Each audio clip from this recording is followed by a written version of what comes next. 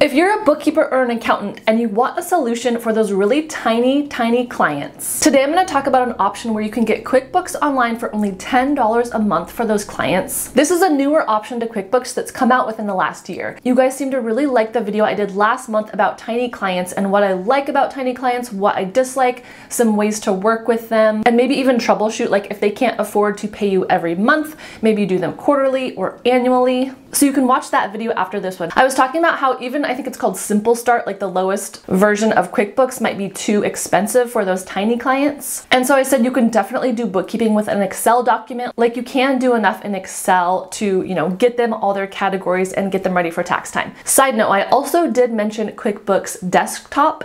Someone left a comment and said desktop is not supporting like new clients. So they are keeping like people existing that are already using desktop. So you can do some research on that if that applies to you. But all that to say, someone left this comment on that video and they said, would QuickBooks Ledger be a good option? And I don't know if I've been like hiding under a rock, but I hadn't heard of this, so I did some research.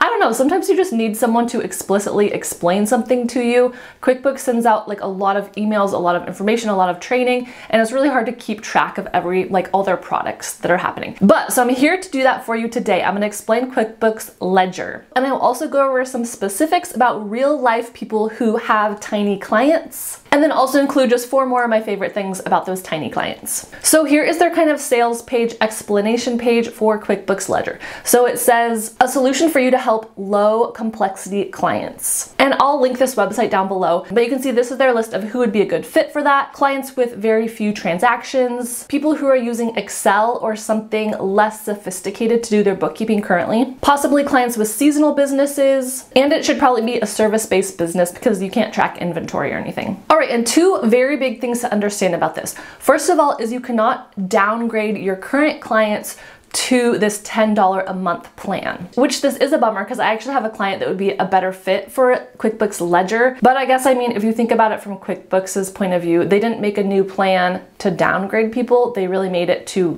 get new customers. And of course, over the years, their price is going to go up. So that $10 a month, in 5 years probably will be more money.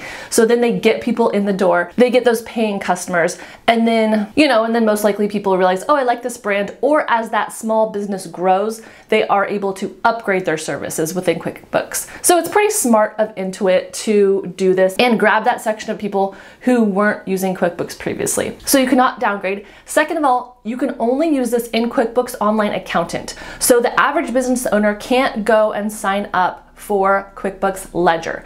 You have to have the accountant version. And if you don't know what the accountant version is, you can find other videos on my channel about this, but it's kind of what it sounds like. You log in and you can see all of your 5, 10, 15 clients in one place. So as an accountant with QuickBooks Online Accountant, you just go into your existing account, you can do add new for add new client, start filling out their information, and then here is a screenshot of what it looks like. You can see Simple Start was previously the cheapest one, and then right below that is the $10 a month Ledger. All right, and this is just another little blurb that I grabbed. You can pause and read it if you want, but I kind of already said this stuff. Only accountants can add people, you can't downgrade. You can migrate stuff, they'll help you migrate from like an Excel document, I think, to their new platform. All right, so let's get into what is actually in QuickBooks Ledger, like what is included and what's not. So I did watch a 10-minute video from Hector Garcia. I would definitely recommend that if you're interested in this. I'll leave his video about this topic linked in my description box, but he actually goes into QuickBooks Ledger, gives you kind of like a screen record of what it looks like in there. Here's a quick screenshot where they list what you get with Ledger.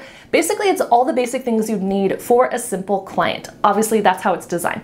So you still get bank feeds. You still get all the reporting that are in the lower versions of QuickBooks.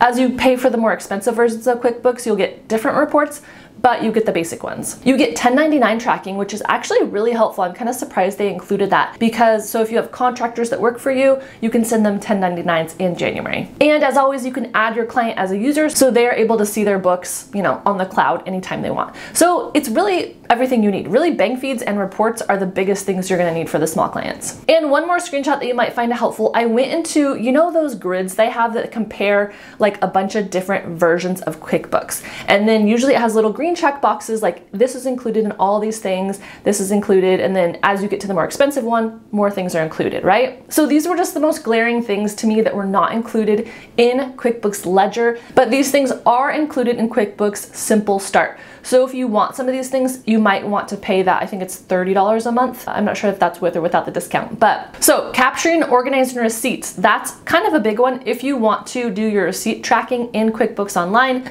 you'll need to pay for the more expensive one. I have a couple videos on how to do that receipt tracking if you're interested. The other things that are missing are more about more advanced ways to kind of collect money. So if you want to invoice through QuickBooks, it looks like that's not included. And then sales receipts also are not included. And then mileage too. I actually don't know that many people that track mileage within QuickBooks, but I can see that being useful. If you want to do that, then you just got to pay for the next level up. Let me know in the comments below if you've used QuickBooks Ledger and what your thoughts about it are. I personally haven't used it, but I think it's a really good option to fill this gap that was left a lot of people without QuickBooks. I'm going to end this video here, and then I'm going to make a part 2 that is practical examples about how to work with tiny clients.